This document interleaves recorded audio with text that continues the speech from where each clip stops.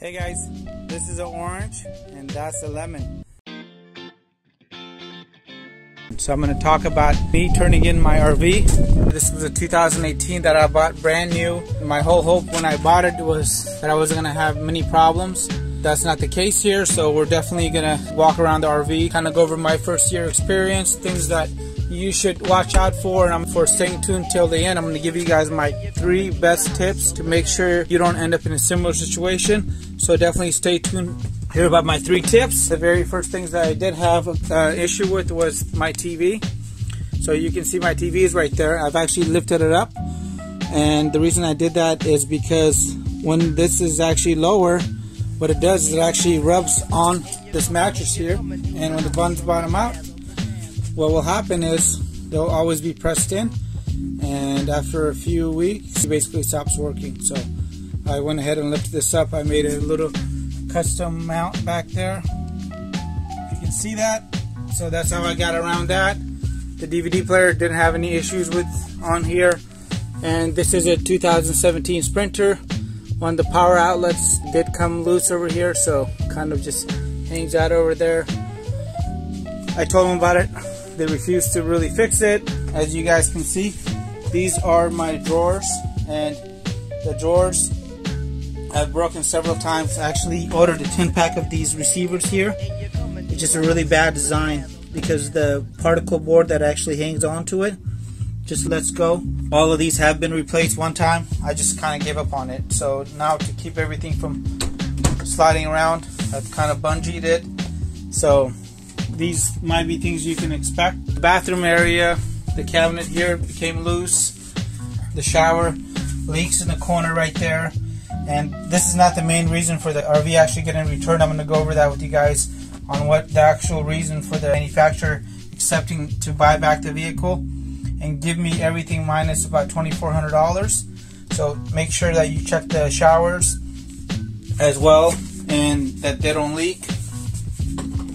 And then back here, this board was definitely peeling off, so they went through and stapled it a few times, so now it's actually sticking in.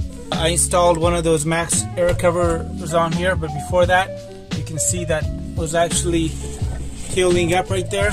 So less than 1 year old, and the day I bought it, that was actually happening. So it started curling up, so I got that cover, which has made a huge difference. And one other thing that I did notice about the RV, this little magnetic sensor here that interacts with that sensor, just fell off on the side of the freeway as we were driving, and the ladder kicked out. Thank God I stopped. I got a band-aid and it came back in, and I just left it on. I just got tired of playing mechanic on this RV.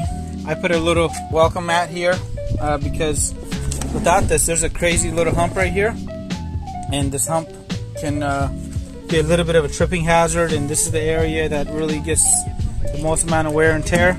So I wanted to keep that clean.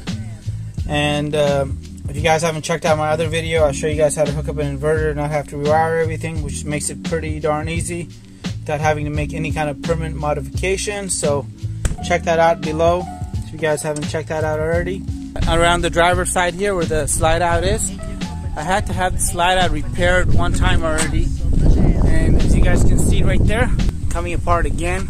And if you look down here, it's come off again. I had to request that the actual seal right there be caulked in. It was completely open when I got the RV. I don't know if somebody did a bad job on this or not, so that had to get handled. And this little rubber molding here, that is going to be coming down again. They already said they replaced it one time. It's a horrible design. This is the antenna that actually goes on the top up there. When it starts swinging back and forth, because it's so high up at the top, it's a pretty big antenna. Actually cracked the vent cover on the AC right there. A bunch of the latches didn't work, so what they did is they actually went ahead and on some of them had to put longer latches so they actually grabbed. It's the lucky guy that had a really bad experience. I'm just the lucky guy that had a really bad experience. Now we're going to go into the real reason why this is getting taken back tomorrow. Here it is, guys. When you leave this RV parked for 3 days. You come out here on the 3rd day, you go to start it, normally nothing. You definitely got to watch out for that on here. I think it has something to do with the stereo here, because I'll show you guys right now. It does whatever it wants to do. This whole thing has been jerry-rigged. You can see that this is the way I got it here. Damage all the way around.